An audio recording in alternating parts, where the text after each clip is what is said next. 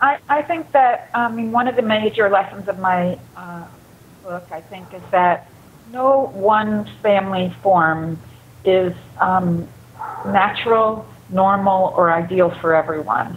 And one of the points I try to make is that what is natural in the human species is diversity.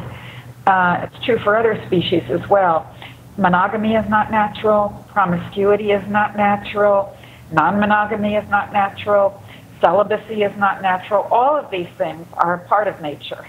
And what is natural is diversity. All of those things are natural for some people. And what I think would be the best family system would be a family system that accepts the inevitability of diversity and tries to provide protections for equality and consent and caretaking, and doesn't make, in other words, monogamy, it's the ideal, but in fact we know that it's not practiced by a huge percentage of people who give their vows to that.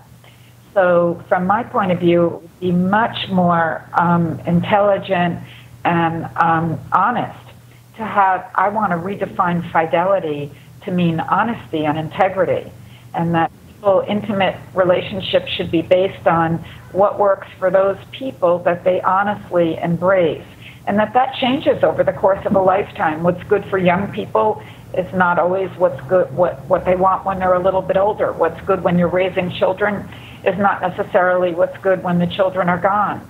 And I think that intimate partners, and usually these will be couples, but they don't need to be always couples, should be able to write the rules and the terms of their relationships in ways that are honest, in which they make promises that they want to keep with each other and try to keep.